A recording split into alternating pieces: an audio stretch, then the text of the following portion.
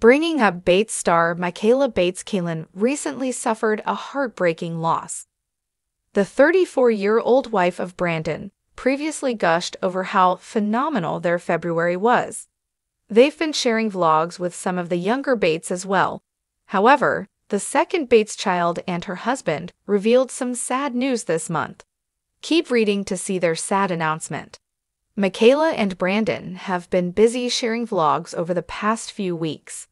The Bringing Up Bates stars recently uploaded YouTube videos with some of the younger Bates where they make hand and footprint crafts, draw a shark, and even make marbled gift jars. Many are also impressed by the married couple and believe that they would do great as elementary school teachers. Some fans also think that Michaela's close relationships with her younger siblings played a significant role in why she won her second biggest heart award during their annual I Love You Day. Michaela and Brandon recently took to IG stories to share heartbreaking news for the fans. According to Michaela, her sister-in-law, Keilen, just passed away. The Bringing Up Bates star said that she only knew her for 8 years and that they lived on opposite sides of the country. Due to this, they didn't get to see each other very often. But Michaela Keilen is thankful for all the time they spent together. Loss is painful, but knowing that Heather is at peace in our Savior's presence is comforting, she added.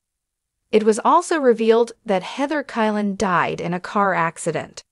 Many members of the Keilen family have also paid tribute to the mother of 3. Many fans have also been curious if Michaela will continue to pursue adoption, especially now that many of her sisters are expecting their own children. The Bringing Up Bates star previously revealed that she wants the process to remain private if she and Brandon ever adopt. Some Redditors also discovered that she already had one failed adoption, making fans curious if she had already given up. However, Michaela Keilen revealed that IVF is no longer an option for her due to her health condition, leaving her and Brandon with no other choice but to adopt. If you are looking for more Bringing Up Bates news, come back to for all your updates.